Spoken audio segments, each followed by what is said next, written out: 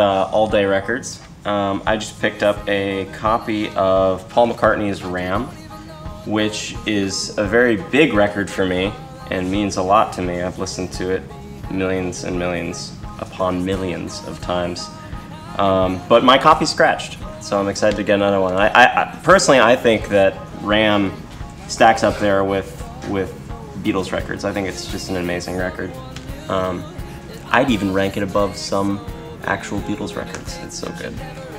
I also got this one, rather incendiary cover, but I'm just curious to hear it. It's called Anarchist Republic of Bzz, and it has a couple of my favorite guitarists ever collaborating on it. It looks like it's a live recording of some kind. Arto Lindsay from DNA, Mark Ribot, who's also an amazing guitarist, and I actually saw both of them perform together recently, and so I was pretty excited to find this. I like his wristwatch.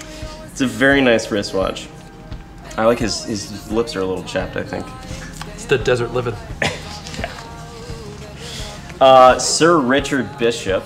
I actually haven't heard this record, but I love Sun City Girls. He's the guitarist of Sun City Girls, and just a totally wild, unhinged guitarist who's, I don't know, I've been really into him recently. The Big Express, XTC. I love XTC.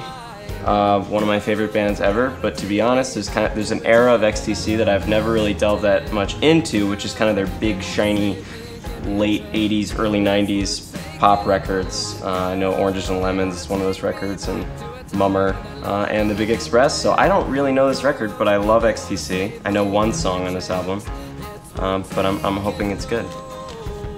And this one was in the free section, and I believe that you can never have too many copies of Close to the Edge. But yes, because it's incredible.